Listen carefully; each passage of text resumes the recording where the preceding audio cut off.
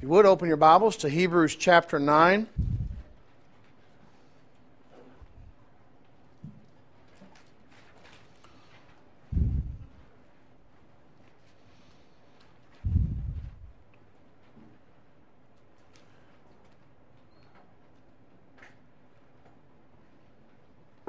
Hebrews chapter 9. If you do not have the diagram of the tabernacle, raise your hand and we will get you one.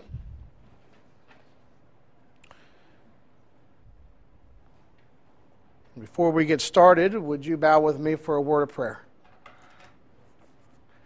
Great God and Father, we thank you so very much for another opportunity to open your word and study it. We pray to God that you'll bless us in our efforts to learn more about your will, to learn more about Christ. And we pray to God that you'll help us to walk in the light each and every day of our life. We repent of our sins and we pray for forgiveness. Bless us as we strive to do your will. For it's in Jesus' name we pray. Amen. Last week we finished up Hebrews chapter 8, where the main point of Hebrews 8 is that there is a new covenant that we are under today that was prophesied in Jeremiah chapter 31 that would come. A new covenant that brings about a whole different system of serving God.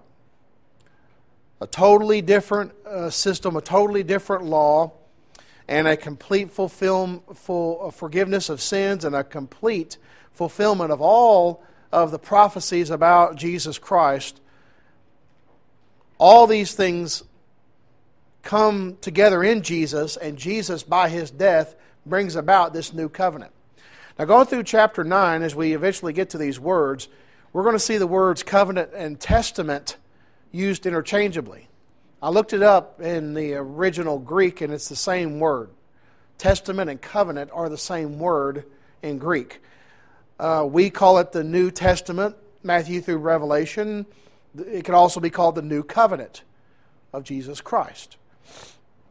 And so it's words that's used in the same way, coming from the same Greek word. And as Hebrews chapter 8 ended, it talked about the new covenant. When he says a new covenant, he has made the first obsolete, the first being the old covenant. That which is becoming obsolete is growing old and is ready to vanish away. And as we ended class last week, we pointed out the reason why he says it's ready to vanish away is because he's writing to Christians who were living before 70 AD. Before the destruction of the temple. So they would be very familiar with all the sacrifices and all the activity of the priest, because the Jewish nation as a whole rejected Christ, yet there were a few Jewish people, the apostles, and a few thousand Jewish people that did accept Him and became the church. But the whole nation kind of ignored that, and they continued on with their temple services. Oh, he was an imposter, and they continued on with their sacrifices. Well, he says it's about ready to vanish away. In other words, it's believed that this book was written before 70 AD. That means within a few years, there's not going to be a temple anymore. In a few years, there's not going to be any priesthood. There's not going to be animal sacrifices. And another interesting thing is, all the records in Jerusalem in 70 AD were destroyed. There is not a Jewish person today that can prove to you that they are of any tribe of Judah, or any tribe of Israel, so to speak. They cannot tell you what tribe they're from. All those records were destroyed in 70 AD. So the Jewish people today, they cannot prove their tribal identity. And it's meaningless anyway in the New Testament. Because neither Jew nor Greek, when it comes to Christianity, it don't matter. We're all one in Christ. We all have the same need, salvation from sin, by one Savior, in one church, through one gospel. So it doesn't matter whether you're Jewish or Eskimo. It don't matter. You need the same plan of salvation. So that concept of trying to have a Jewish identity, I mean, for cultural purposes, that's great, but religiously, it's a waste of time. Because following Christ is what matters. And that's the point that the Hebrews writer is trying to get across to these Hebrew people who were going back to the temple, going back to those animal sacrifices, and leaving Christianity, leaving Christ. He's saying, look, this is about to all vanish away. Christ is superior in every single way, and the New Testament is superior in every single way. That brings us to chapter 9, verse 1. Then indeed, even the first covenant had ordinances of divine service and earthly sanctuary. First covenant is referring to what? Law of Moses. Verse 2. For a tabernacle was prepared, the first part of which was the lampstand, the table of the showbread, which is called the sanctuary. Verse 3, and behind the second veil, the part of the tabernacle, which is called the holiest of all, which had the golden censer and the ark of the covenant, which overlaid on all sides with gold, in which were the golden pot that had the manna, Aaron's rod that budded, and the tables of the covenant. Talking about the Ten Commandments. Verse 5, and above it were the cherubim of glory, overshadowing the mercy seat, of which things we cannot now speak in detail. So he's talking about the arrangement of the tabernacle. It's very interesting that when you look on the chart, the Old Testament arrangement had the altar of incense in the holy place. He mentions it here as if in verse 4 that it was in the Holy of Holies area. It may be because it was so closely associated with the Holy of Holies, he just kind of included it in that. It was right there next to the curtain. That's the partition there, the altar of incense. So that would explain that. But when you go back and you read the original in the book of Exodus, it talks about the arrangement of this furnishing within the tabernacle, which was basically a portable temple. They needed a portable temple because they needed to move. They were wandering. Later on, when they would get established in Jerusalem, God would have them build the temple through Solomon. David wanted to do it. God said, you're a man of war. You got blood on your hands. Your son Solomon will build my temple. So basically, the tabernacle was a portable temple. And therefore, it was to set up and to actually give us a picture of something that we're going to go back and we're going to look at in just a moment. Remember, in chapter 8, Hebrews chapter 8, verse 5, they served as a copy and shadow of heavenly things, the tabernacle did. So they represent something to us in Christianity that we're going to see in just a moment. Now look at verse 6. Now when these things had thus been prepared, the priest always went into the first part of the tabernacle performing the services. That refers to this part here, the bigger area, the holy place. That's where the priest would go in and serve, where the showbread and the golden lampstand were. The priest would go in there and serve.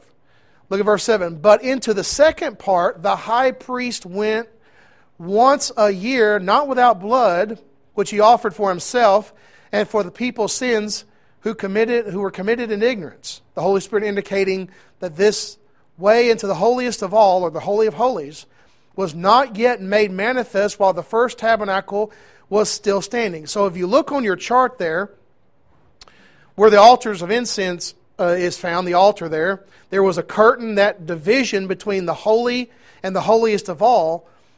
The high priest once a year went into the holiest of all, where the Ark of the Covenant was, and the mercy seat that was above the Ark of the Covenant. Now, the only seat, so to speak, in the tabernacle was the mercy seat, which represented the throne in the presence of God. And as I mentioned before, there was no seat for a priest to sit on, because he was up serving. He was up serving. The priest would serve in the holiest, or the holy place where the showbread and the lampstand were. Then the high priest once a year would go behind that curtain where the Ark of the Covenant was with blood. which represented the atonement for the people. Now look at verse 9. It was symbolic. Now notice this. It was symbolic for the present time in which both gifts and sacrifices are offered, which cannot make him who performed the service perfect in regard to conscience, concerned with foods and drinks, various washings, and the fleshly ordinances, imposed until the time of Reformation. Now, verse time says the time of Reformation. When is that? When did that take place?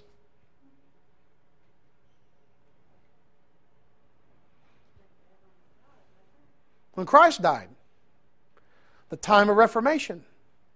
Things are going to be different. Reform. That's what Reformation means. It's not going to be the old physical temple sacrifices. There's going to be a spiritual temple, the church. There's going to be spiritual sacrifices. Romans 12, verse 1 and 2. 1 Peter chapter 2. Where the church is the royal priesthood offering up spiritual sacrifices. Only going to be one high priest, Jesus Christ. So all that foreshadowed what we have now, the time of Reformation. And so, the time of change. Jesus talked about it like this, John 4, 23 and 24. When he talked to the woman of Samaria, he says, the time is coming when the true worshipers will worship the Father in spirit and in truth, and it will not matter whether it's in Jerusalem or in this mountain, talking about Mount Gerizim, where the Samaritans worshipped. The true worshipers will worship the Father in spirit and in truth. And that's referring to the time of Reformation, the time that we're living in now. So there were all kinds of food, drinks, various washings, and fleshly ordinances. Verse 10 is referring to the book of Leviticus. Just read that entire book and you'll find everything he's talking about in there. So we see that he's talking about all of those activities the Levitical priest went through. Now notice, all of this were a foreshadowing. Chapter 8 and verse 5, they were symbolic of the present time. Hebrews 9 and verse 9. Now look at verse 11.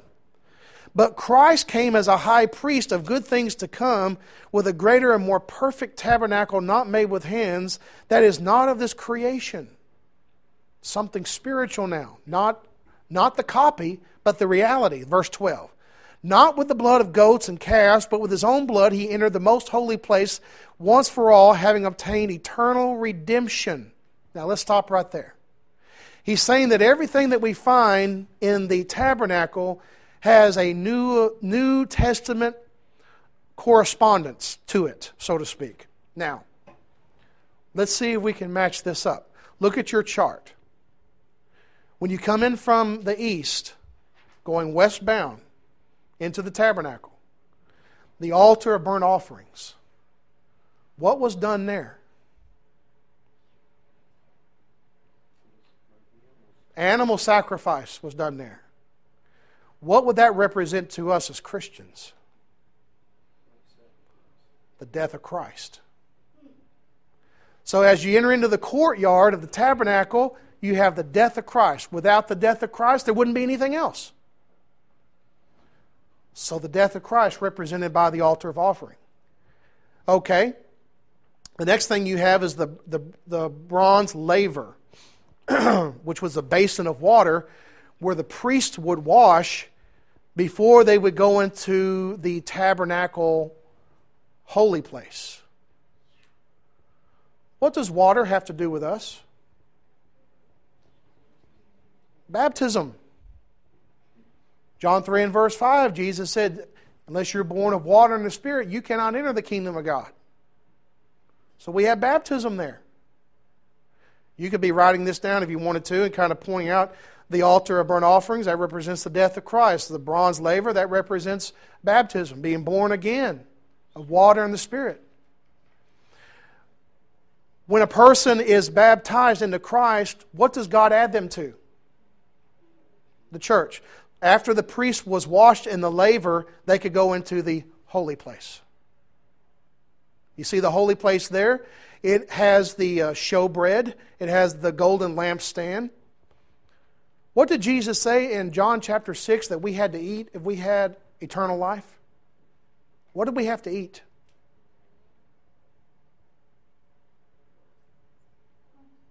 We had to eat something and drink something. We had to eat bread. We have to eat His flesh. He's the bread of life. We have to drink His blood. Not literally, of course. And that's not referring to the Lord's Supper. It's referring to ingesting Christ, bringing Christ into us, ingesting Him. He is the bread of life. Well, there you have the table of showbread. That's what the Christian does once they enter into the church. So the holy place there, where the showbread is, the altar of incense, the golden lampstand, I believe that you can safely say, conclude logically, that refers to the church or the kingdom. Because before you get into the church, you have to be washed in water. Before you enter into Christ, you have to be washed in water. You have to be baptized into Christ, and the Lord adds you to the church. Acts 2 and verse 47. That's where you function as a priest within the church, as a Christian. Okay? The golden lampstand.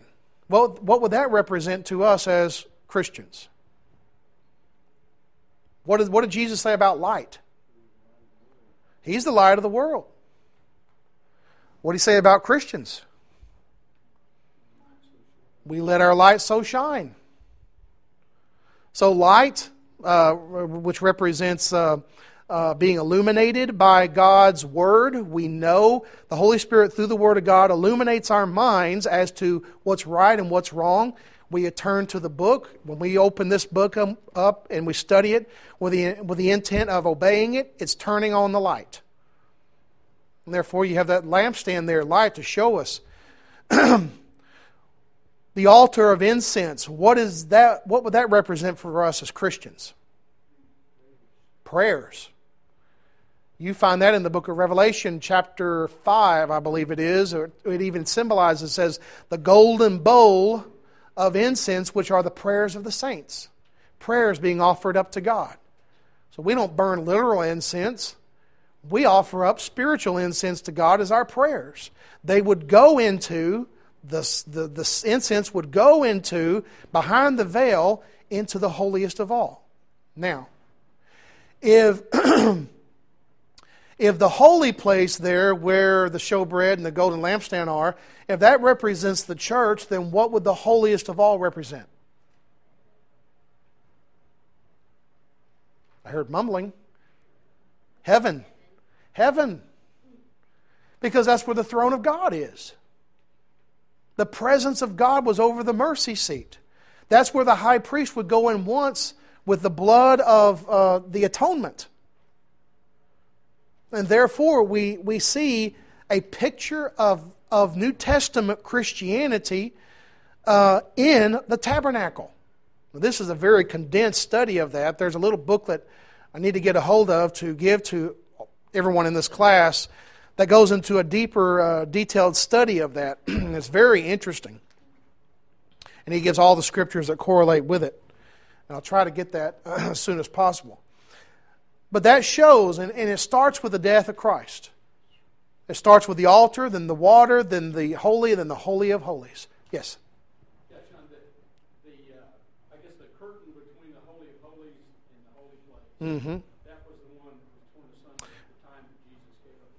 Very good point. That was the curtain that was in the temple that was ripped from top to bottom.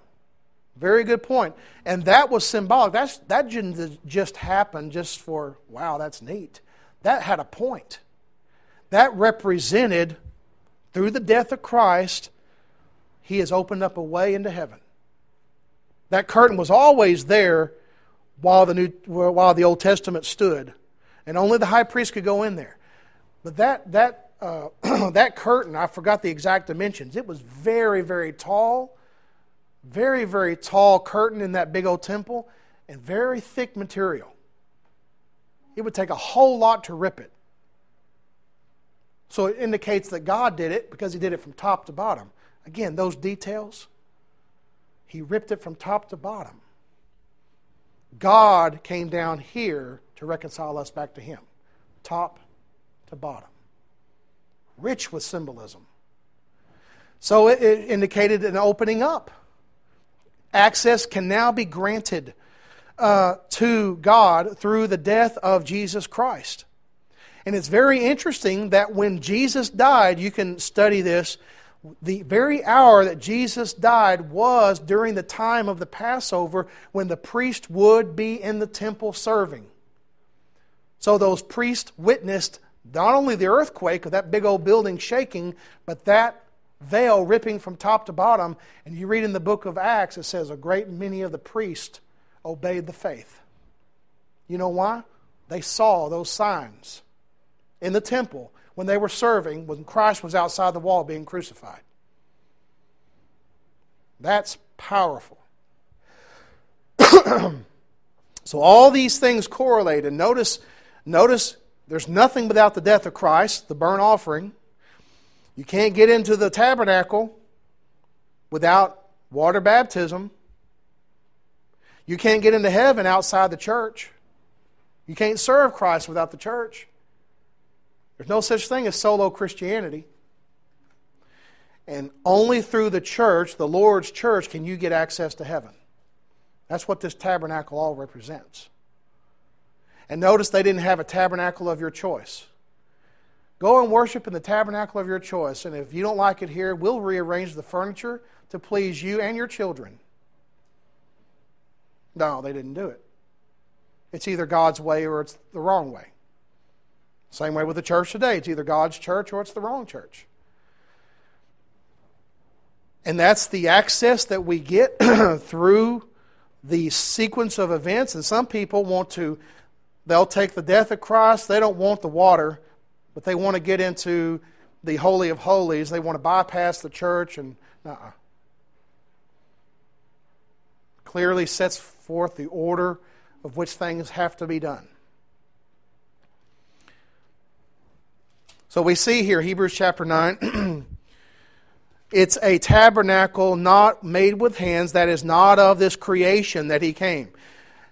Not made with hands. That's very significant. That means the tabernacle of Moses, he used hands to make it. When the kingdom of Christ would be established, in Daniel chapter 2, Daniel told Nebuchadnezzar in the dream that he saw, it would be a rock that was brought out of a mountain made without hands. Talking about the kingdom was made without hands. In other words, God would do it. Jesus said in Matthew 16 and verse 18, upon this rock I will build my church. God would do it. So it's not a tabernacle made with hands that is not of this creation. Now look at verse 13, Hebrews 9 and verse 13. Well, back to verse 12. Jesus went into heaven, not with the blood of bulls and goats and calves, but with His own blood. He entered the most holy place, that's heaven, once for all, having obtained eternal redemption. Once for all. He didn't come back out. When He comes out at the end of time, it's not for salvation. We're going to see that at the end of this chapter. When He comes out of the Holy of Holies, when He returns, it's for judgment. He went in and He has obtained eternal redemption. Verse 13, for if the blood of bulls and goats and the ashes of a heifer and the sprinkling of the unclean sanctifies for the purifying of the flesh, how much more shall the blood of Christ, who through the eternal Spirit offered Himself without spot to God, cleanse your conscience from dead works to serve the living God? How much more? Christ is better. His system is better. His system is the fulfillment of everything else that represented in the Old Testament. So it says there in verse 14, how much more shall the blood of Christ... Now I want you to notice all three persons of the Godhead in this verse. The one God and the three divine persons there. How much more shall the blood of Christ, God the Son, through the eternal Spirit, God the Holy Spirit, offer Himself without spot to God, God the Father. All three persons are involved in our redemption. Cleanse your conscience from dead works to serve the living God. That goes back to that concept found in chapter 8 of complete forgiveness. Complete forgiveness. And once that sacrifice is sufficient. Well, what if you sin again after you become a Christian? You repent, you confess your sins, you keep on walking in the light. There's not a need for another sacrifice. One sacrifice for all. Verse 15.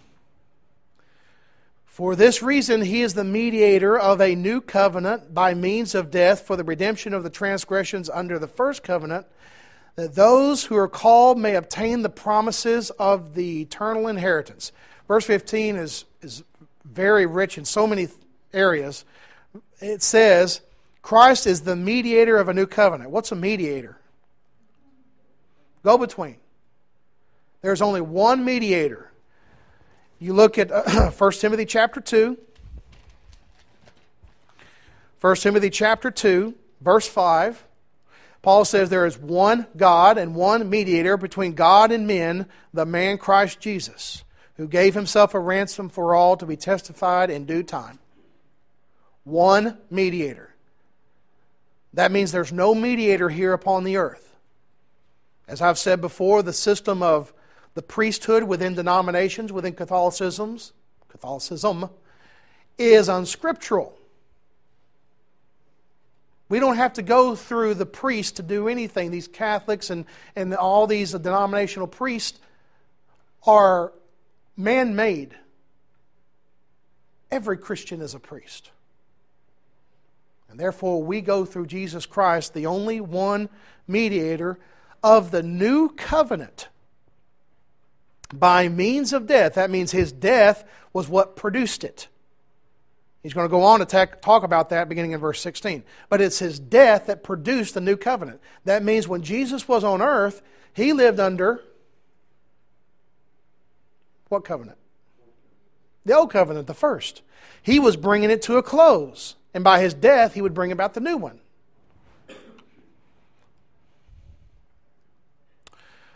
So by His death, the mediator of a new covenant, by means of death for the redemption of the transgressions under the first covenant. What's that referring to? Is that not referring to those who sacrificed and obeyed God under the old covenant, that they would be redeemed by the blood of Christ? Not by the animal they were sacrificing, but what that blood represented. By what that blood represented. And the way that I describe this in verse 15 concerning how were the Old Testament saints saved, how were they forgiven, is like this. A credit card. You go purchase something on a credit card, it may not be smart nowadays, but you go buy something on a credit card, you can take it out of the store and you say it's mine, but it hadn't been paid for yet. In the same way, the Old Testament saints, when they obeyed the covenant that they were under, whether it be the patriarchy or whether it be the law of Moses, when they did what God said with the animal sacrifices, they were forgiven. They had salvation. They were forgiven, but it wasn't paid for yet. The payment would come when Jesus died.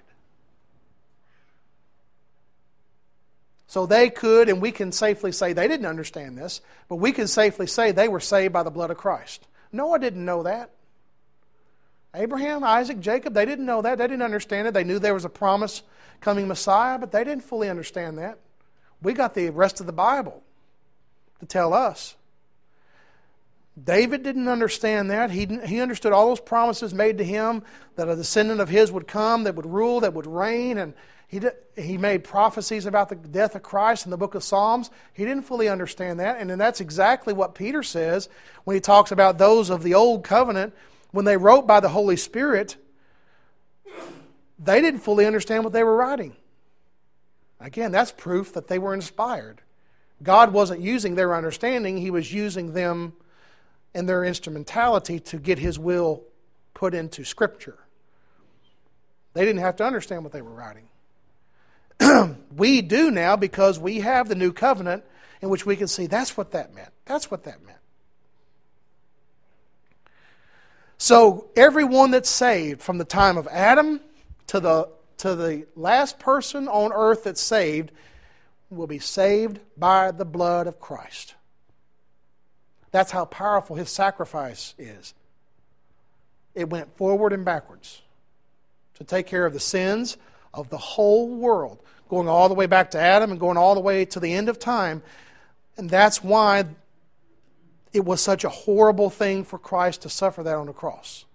The sins of the entire human race, of every human that ever existed, that ever sinned, were placed upon Him.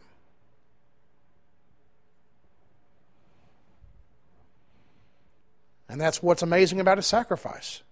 It just took that. That's it. That those, verse 15, that those who are called may receive the promise of the eternal inheritance. How are we called today? Through the Word, through the Gospel. 2 Thessalonians 2, verse 14. He doesn't call us in dreams. He doesn't throw things down in front of our path. He speaks to us in the Scriptures. That's how He calls us today. We're called by the Gospel. Any questions or comments before we go through verses 16 and 22? Yes? This may be totally unrelated, but right in the middle of this, and it just made me think, where did Christ go when He died? He went to paradise. Well, I understand that phrase, but I guess I've had it explained to me in a couple of different ways. Right. And one is that He actually, quote, went to hell for us. Mm-mm. And He went to a realm that's called Hades. And in Hades, there are two areas. There's paradise, which is also called Abraham's bosom, and then there's torment. Luke chapter 16 deals with that. If you read what Jesus said there about the rich man and Lazarus. Jesus on the cross told the thief when He forgave him, today you will be with me in paradise. So when Jesus died, he, the thief, and everyone who dies that's saved, they go to paradise. It's the in-between place, the waiting room, spiritually speaking, between now and the resurrection. Technically speaking, when a righteous person dies, they don't go to heaven. They will go to heaven, but they don't go to heaven when they die. They go to heaven after the judgment.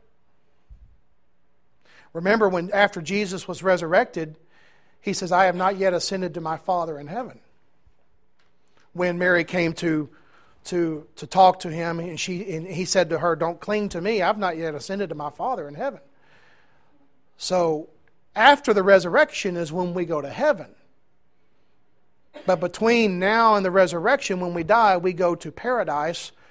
It's a disembodied condition. I got a whole lesson on that. Exactly. That's a great way of putting it. He did the same thing that we did. His spirit went to paradise. Then His spirit went back into His body. He was resurrected. His body was changed. He appeared on earth for about 40 days. Then He ascended back to the Father. That's a picture of what's going to happen to us minus the 40-day period. The point of Him appearing for 40 days was to teach the apostles further and to prove He was resurrected.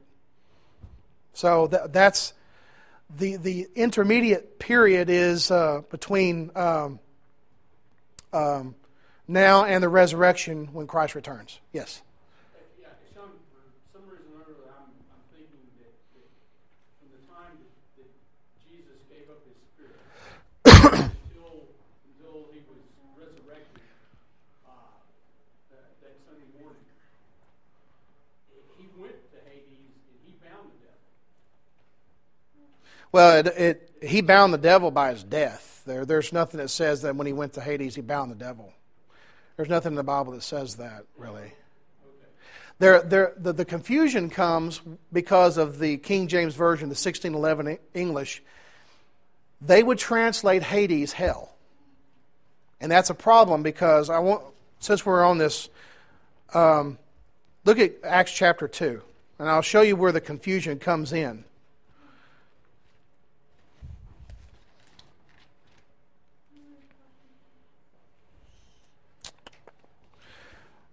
Acts chapter 2.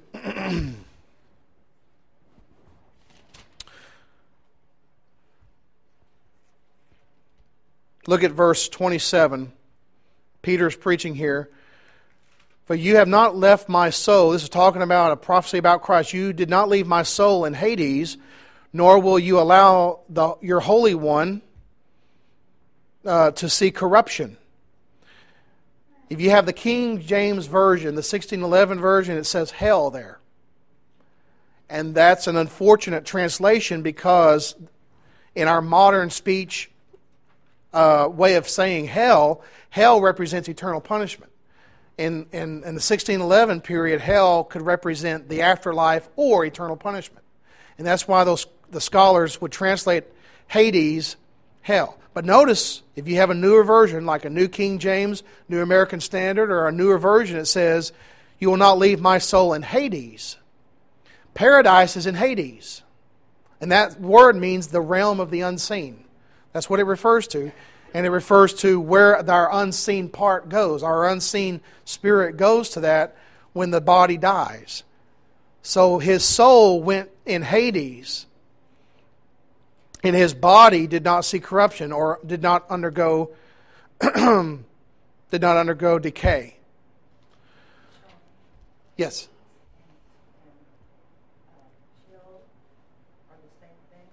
Hades and Sheol, in the Old Testament, the Hebrew word Sheol, 9 out of 10 times it's referring to the same thing, but sometimes Sheol, in the context in the Old Testament, can refer to the grave. But most of the time it refers to the same thing as Hades in the New Testament. Hades refers to that realm that everyone dies, they go to Hades. The righteous go to paradise in Hades. The lost go to torment in Hades. But when everyone dies, they go to Hades. It's that realm, that dimension of the spirit where people go. And so I'll do a lesson on that, or recycle my lesson I already did on it a few years ago, on the afterlife pretty soon. And we can talk about that. But that's a very good question, because the misunderstanding comes from the King James Version. That's why I'm a big fan of the New King James.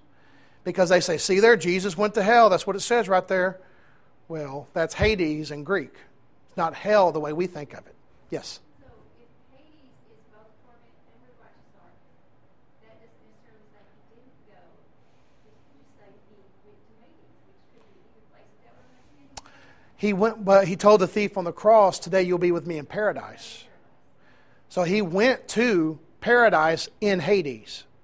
Right, but I'm trying to understand that what you're saying doesn't exclude hell, though, because you just told us that Hades was the place where all souls go out. Right. There in Luke chapter 16, there is a gulf or a separation between torment and paradise in Hades. The place Jesus went was paradise, but he still was in Hades. Just like if my wife calls me and says, and I say, she says, "Where are you?" I could say, "I'm in the church building." Well, I could be either in the auditorium or in my office, but I'm still correct in saying I'm in the church building. It's correct to say Jesus went to Hades, but he didn't go to torment. He went to paradise. He's told the thief, today you will be with me in paradise. And then that's in Luke chapter 24, maybe 23? So there's no other reference for who wants to go? No. No. Usually you back it up with something else that reinforces that. No. In fact, Hades itself will be cast into hell. Again, technically speaking, there's no one in hell yet. It's awaiting the unrighteous. Look at Revelation chapter 20.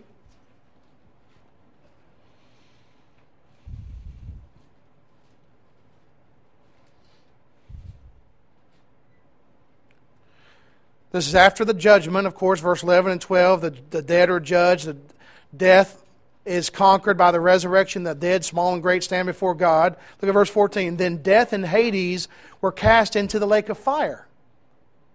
Now, that's hell. That's Gehenna in the Greek. Eternal punishment. This is the second death.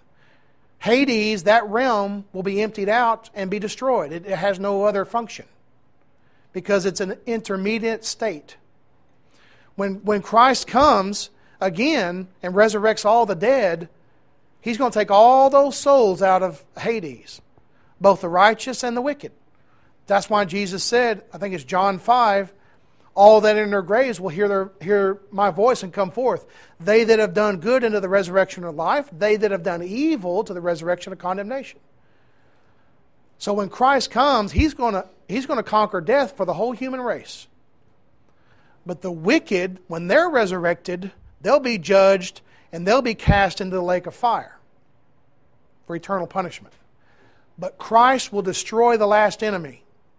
And in 1 Corinthians 15, the last enemy to be destroyed is death. Sure.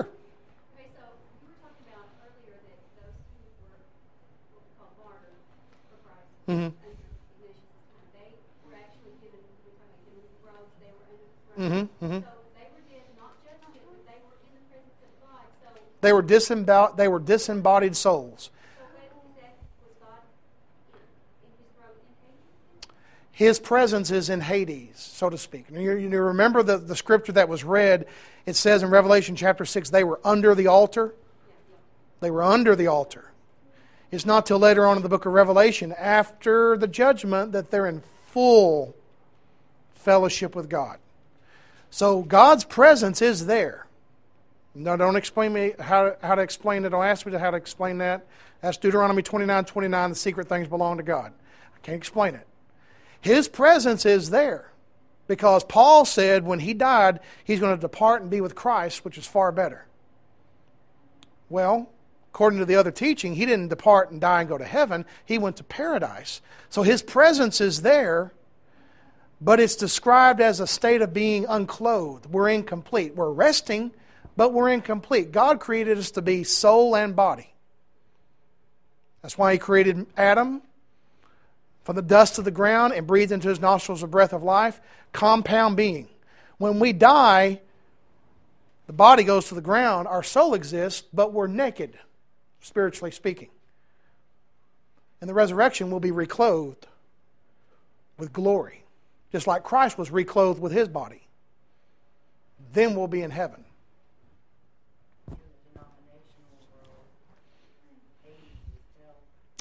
Right. A lot of denominational teaching.